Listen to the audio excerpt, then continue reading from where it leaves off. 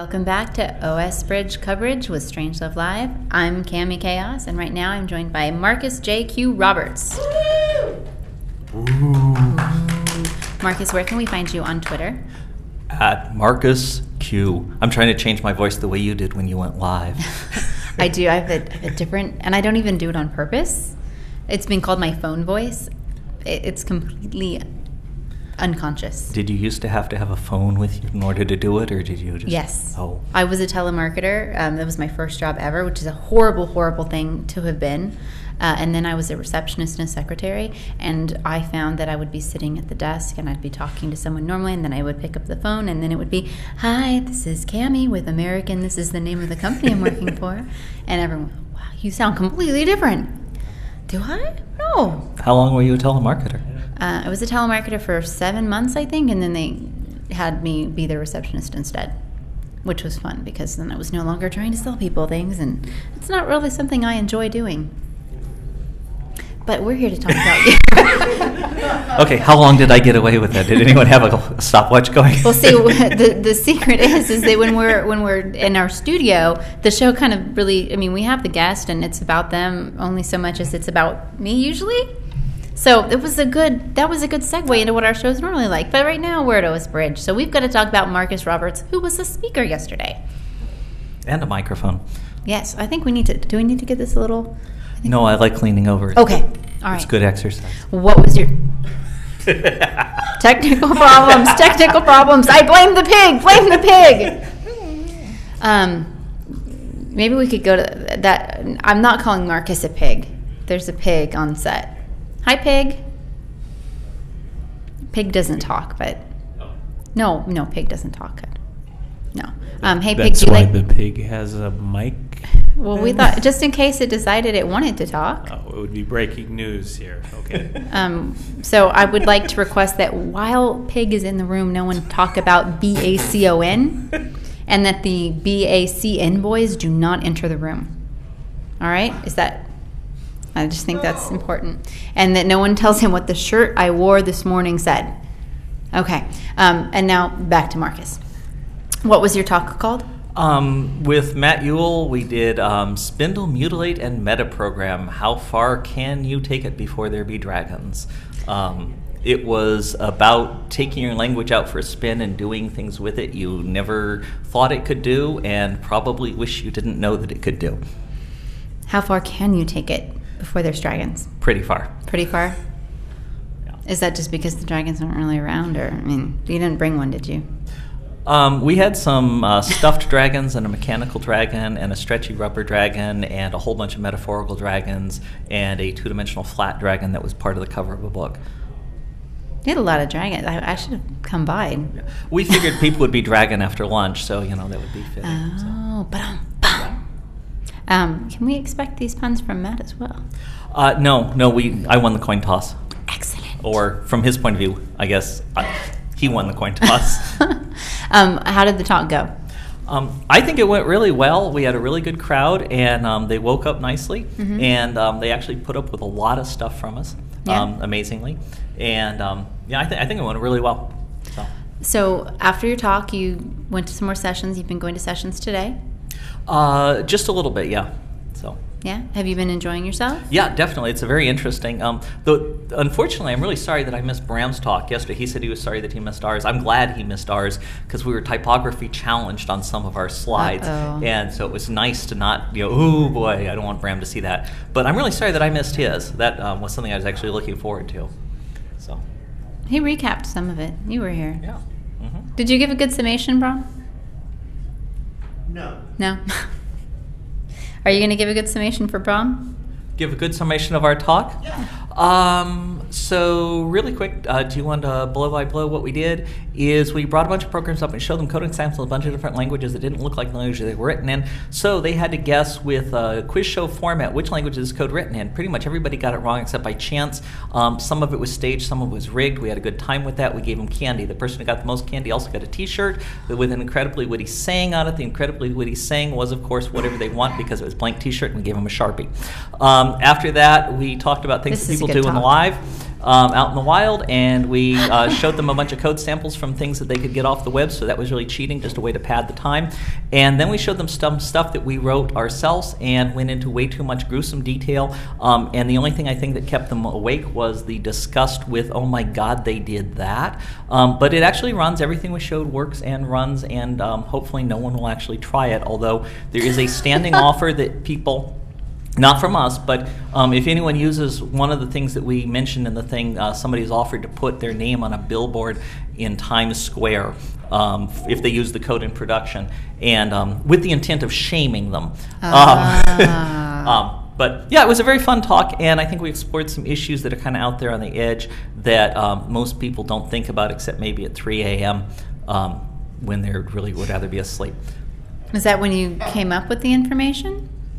No, I'm like this content? most of the time. Oh, no, I meant at 3 a.m. Oh, so other people at 3 a.m., you all the time? Yeah, okay. More or less. We have a question from Verso. Did you do Micro Machine commercials in the 80s? No. Oh, there's no truth to that rumor. I was Polly the Weather Parrot, though. KDKB, it's a radio station in Phoenix, Arizona, and on the morning show I was Polly the Weather Parrot. Yeah. What did Polly sound like? What? Today's forecast, hot and sunny. And that was regardless of what the weather was like. But it's Phoenix. That's funny in Phoenix. So. You were out of the U.S. for several years. I know that. Yes. It's on the card.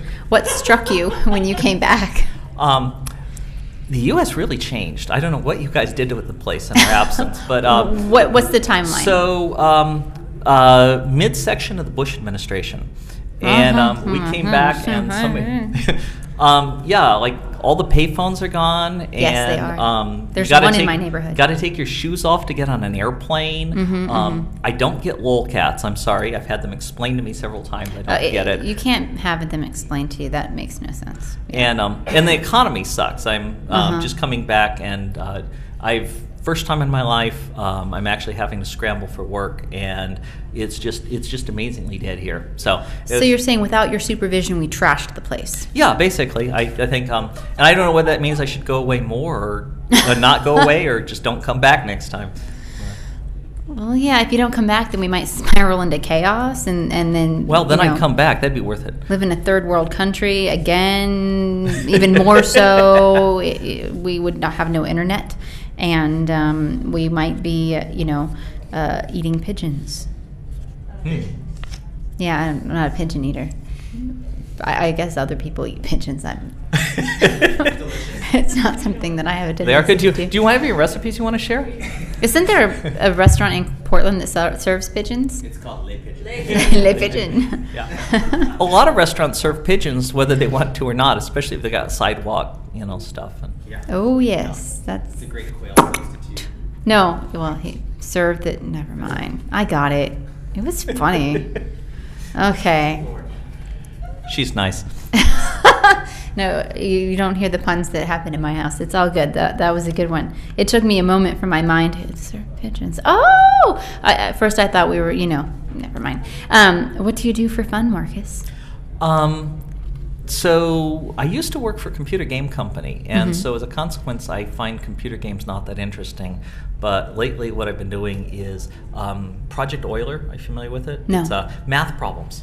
Okay. So I've been going to a website and solving pretty tough math problems, math programming problems, and I'm a little bit jazzed. I've, for the past month or so, been floating around the top 10 in the world and wrestling with somebody for the top slot in the U.S. He's been the top in the U.S. more than I have, so I've been floating around number 2 in the U.S. But they're fun problems. We've discussed this in Portland. It's good to be number 2 because you don't have to be quite so brutal, but you're still way up at the top. Well, nice thing about math problems is you can be brutal if you want, and it does not help at all. So it's totally orthogonal to brutality. Yeah, what people do for fun. Yeah, that, and also play with my kids and play with the hand puppet. Hello, hand puppet. Hello, pig. Yeah. So. Why did you bring Pig today? Because after talking with talking about my talk with my son yesterday, he had a couple of suggestions for the next time. Okay. There's one point in the talk where we set off a flash, like a photographer's flash, and I threw myself to the ground and then popped up again in a Hawaiian shirt in a different persona. And my son said, "Hey, Dad, you know what would be even better is if you just turned yourself into a cartoon character and topped up as a cartoon character." And I said, that would be good, except I'm not sure how to do it. And he's like, well, I have ideas. Work on it, yeah. I have thoughts on that. He said, but even so, you should carry around a hand puppet just in case. And I thought, well, he was right about the cartoon character, and I know how to do the hand puppet. So he gave me, this is actually my son's hand puppet. He's good at sharing. Yeah, he is. Yeah. Well, he's good at, goading me on. Is what he's good at. Yeah. It's like, hey, Dad, I dare you do this in front of my friend's parents. So... Like your kid. Has Pig come in handy today? A little bit. The sad part was sharing my lunch. I was actually hungry, and he ate more than half. But what did you have for lunch? He made a pig of himself. We went over and did the carts. Oh, the taco cart? No, over. Oh, you didn't have the cart that came to us. You went. No, we went to the them. cart. We went, a Mohammed in the Mountains sort of thing. Yeah. So. What cart did you go to? The 6th, I think, or 7th one from the right. That's very helpful. I could be wrong. Ask a stupid question. Did you enjoy your cart lunch? Were you downtown Hawthorne? I have no idea. I'm new to the area. We rode the Max. It's probably the downtown. Some of the downtown carts. Yeah. If you went on the Max, yeah. We love our food carts here. They're everywhere. Yeah, they're actually. I've lived in a lot of places around the world, and this is the best cart food I think I've ever had, and it seems the safest.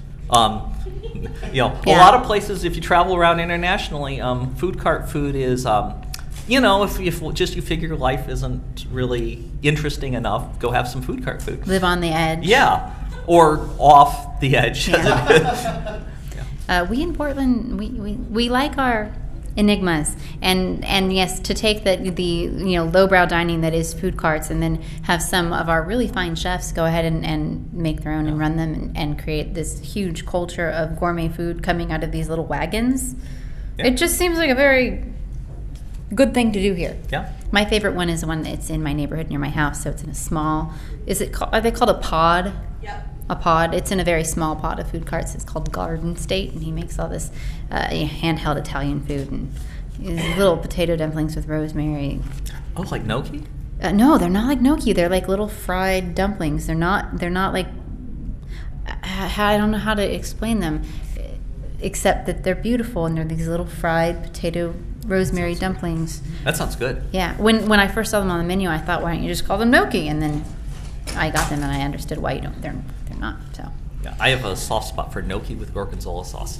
Oh, see, I usually do gnocchi with mushrooms and a little bit of Parmesan. Oh, that sounds good too. Yeah, so you just cook the mushrooms down and reduce it, and then you get the mushroom sauce, and then you toss the gnocchi in it with the Parmesan.